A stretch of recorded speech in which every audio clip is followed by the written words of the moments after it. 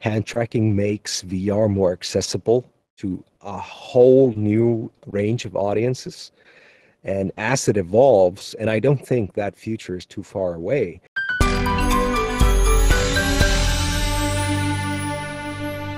Thank you so much for joining us today. It's been a big day for VR news. Tell us who you are and your studio and what you're announcing. Sure. And thanks for having me, and hi everyone watching. I'm Hrafn Thorisson. I am the CEO of Altin.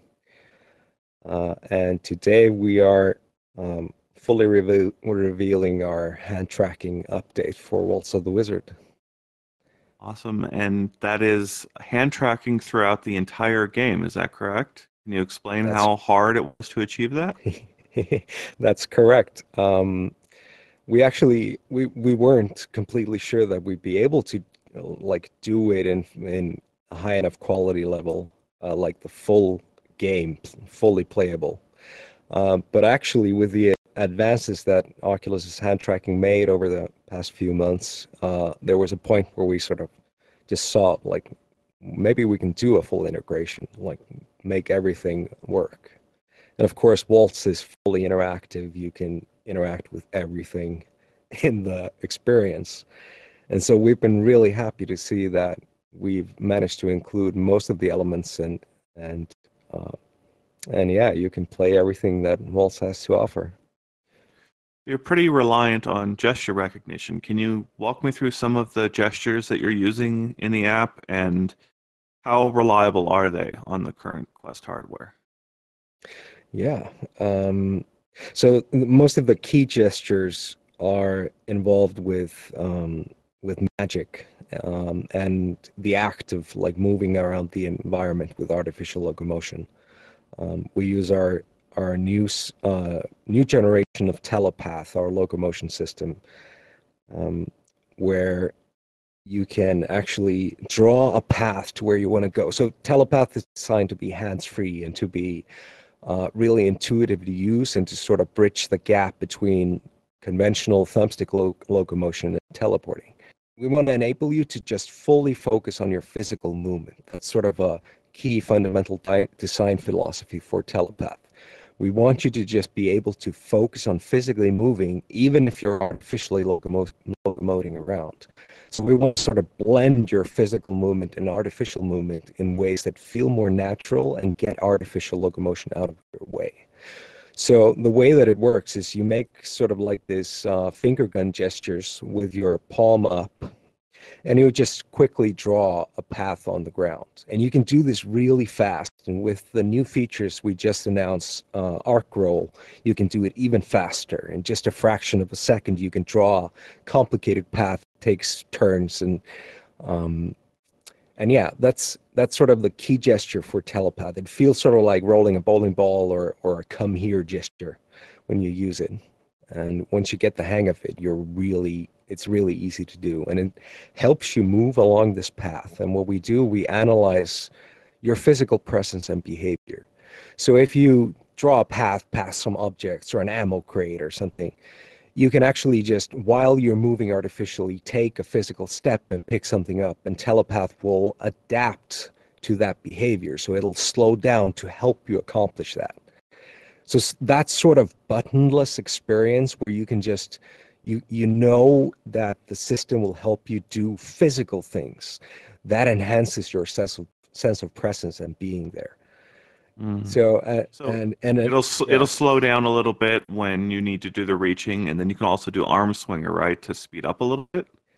that's right. So yeah, so it's a blend of things, and we think we can keep the system growing, and like we have plans to add more advanced presence control features to sort of just make the artificial system bend to your will so that it feels as natural as possible. You, how long of the process of development was hand tracking implementation for you, and how near the end of that process did it become clear that you were going to be able to get the full game in there? Um, so it's sort of hard to say because we've been sort of chipping away at it for a few months, and you know, but We've been working on it for a few months, and of course, we were Valve Index launch title, so we had some of the hand tracking features in there already. But the Index has sort of limited tracking, so we weren't able to do but like tiny portion of what we wanted to. But with Quest, that's different. It has a fully articulated hand model, and you can do more.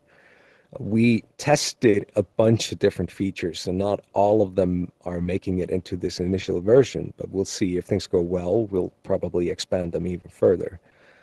Um, It's a free update for the game, right? So if you own Waltz of the Wizard or Quest already, you'll just get this feature, right? that's right. It's completely free. Um, and one of the things I want to understand is the sort of long journey to get here. So you were very early on with Waltz of the Wizard on Steam, and you had dev kits before that, right? Can you explain to me sort of how you ended up arriving at hand tracking and how you think it differs from what's come before it? Yeah, definitely. So we've had an interest in hand tracking for a really long time. Like we started Alden in 2013. Oculus was just exiting its Kickstarter. And we immediately started working with this presence analysis techniques and, integrating your physical presence into the experiences.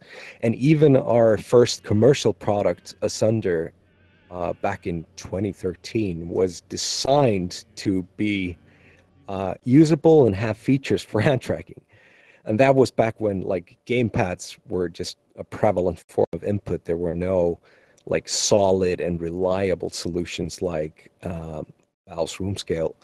So we've been thinking about this for a while, and it's sort of a mission for us to make you and your physical presence as much a part of the experience as possible.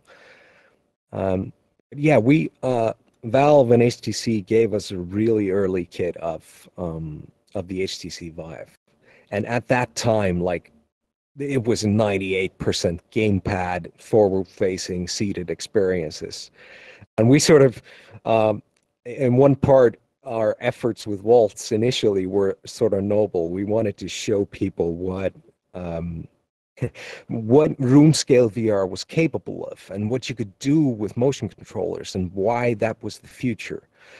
Um, and at the time, people were calling it gimmicks, and room scale will never sell. People don't have the space. But of course, things turn out differently. It's sort of stupid to say this today, even because it's just shown it so well how tightly integrated that is with VR. And we think that's Mm. the same with hand tracking. Um, but yeah, Waltz was like a sampler dish of things that make VR unique, or room scale VR, where you're physically there and can take steps in a full 360-degree tracked environment. And we think this type of optical hand tracking or controllerless hand tracking is a direct continuation of that. It's helping us achieve a greater part of what we want to do with VR. Um, This might be a tricky yeah. question to ask, but what would be your preferred way to play now going forward? Do you prefer controllers or do you prefer hand tracking? We think controllers are still the solution you would want for prolonged sessions. But that being said, we've been amazed with the advances that hand tracking has made in recent months, even just running on Quest's hardware, which is not specialized for hand tracking, where they've done an amazing job with it. And we think, like, it's my opinion at this point, a lot of consumers are overestimating hand tracking. I mean, it is flawed. It only works in certain lighting conditions, and um, but that being said, like having developed for it for a while and use it and sort of gotten the hang of getting around the current limitations, we were actually really happy with how playable it is using hand tracking, as long as you design around the flaws and limitations. Like we Mm. had to make minor adjustments to a lot of things in Waltz to get it to feel right. I think that's what we're going to see. Like a lot of consumers overestimating it, but a lot of experts underestimating it. Mhm. Well, I think So, yeah. that's a fantastic way to put it, and it's so tricky because I just want to sort of make sure that the people out there understand why now, and why does it seem like it's on a path to robustness, even if it's not 100% correct on Yeah. the hardware today. So, of course, like a major difference now and in the past is that it's fully integrated into the system. I mean, it's still an optional feature, but Facebook is doing is or Facebook and Oculus are integrating it to a really tight degree, and that makes a big difference for someone like us who's developing for it. And I also think Facebook has the right idea about where to go from here in terms of natural input. I think hand tracking makes VR more accessible to a whole new range of audiences. And as it evolves, and I don't think that future is too far away, as it evolves, it's going to bring more people into virtual reality and makes the experience feel more natural. So you can just focus on being there instead of focus on learning how to press buttons or how to exist. Basically, that's what we're talking about teaching people when we hand them controllers. It's sort of like this is how you exist in this world. We love taking people into our office now and just showing them hand tracking and not have to explain anything except one gesture about how you move around. Um, and uh, yeah, um, that's sort of That, the short version. But yeah, Facebook has done such a great job in enhancing reliability, and I think they're going to continue on that path. And just judging from what they've been able to do over the past few months, it's really promising. And we think this is a point where we might look back in a few years and point at, yeah, that's sort of where today's modern controllers began. Well, perhaps mm, we'll see, but that's sort of our sense at this point. Interesting. That's such a interesting way of saying that. And one of the things you said was like deep integration in the system. So like you can, they've been adding it piece by piece over the months, where you can sort of uh, access the menus and turn on different features and then access different apps. And they've got that pinch gesture, which lets you get to the menu in a very specific way. And those things are sort of the on ramp to getting into the system. But I love the other part of your explanation where you explained sort of bringing people in and just teaching them the one gesture, because you're kind of describing there the friction that has been so limiting for so long in VR. Is I can think of going back to maybe 2014 and maybe early 2015 and putting a Gear VR Innovator Edition on somebody and handing them a traditional gamepad. And I remember someone just basically almost throwing the gamepad back at me because they recognized it as a traditional game controller, and it had a dozen buttons on it, and they never, and this is a person who just never played games, and they were just like, nope, I will never touch that. I refuse to learn that. I guess all this leads to me my final question for today, and it's I want to understand what the next year looks like for you. What are you focusing on, and when is it going to get here? Yeah. So we recently announced that we'll be expanding Waltz even further and to a degree that we've never done to date. So we're working on some new expansions that will bring gameplay and the world itself to a new level in terms of simulation. And like a key of what we're doing is to create believable reality experiences where it actually feels like a real world and things are designed to enhance that, your sense of that. Um, but yeah, we'll be bringing the magic and everything you've come to know and enjoy in Waltz to a new level. We'll probably start teasing that pretty soon. So we're excited about that, and I think we'll make things pretty clear in the next few weeks and months. Let me. I lied again. I have one more question.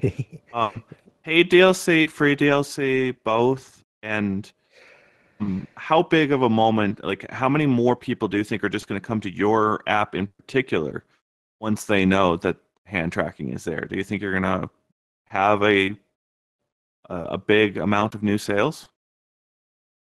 Yeah, there are two things that we are hoping to get from this. Like, on one part, there's a big part of consumers that are curious about this and want to see what it's like. So we definitely expect a pretty big group of people coming into Waltz and seeing it for the first time. The other thing we'd like to do is just to give other developers a chance to evaluate, like see this working in a full experience and sort of evaluate by themselves what you can and can't do at this point. Um, yeah, we're hoping to make this, like, keep making Waltz the great introductory experience to VR in like the immediate future, and to keep expanding it into something more. So we're hoping that like, if anyone's watching who's going to be playing Waltz with hand tracking, we'd love to get your feedback. We want to keep improving. Not all of the things in there are perfect yet, and we're also listening to people when it comes to our upcoming expansions and what you want to do and what you want to see. Well, thank you so much for joining us today, and good luck with the update. And everyone out there, let us know what you think of the hand tracking. There's things like telepath and getting around room scales. That's not many times you get to be first with something like that. And so I'm curious. I'm sure you're going to be taking it all in and trying to figure out how to do things better in the future. But thank Definitely, you so we're much for really joining us, excited. and congrats on the Yeah, big launch. thanks for having me.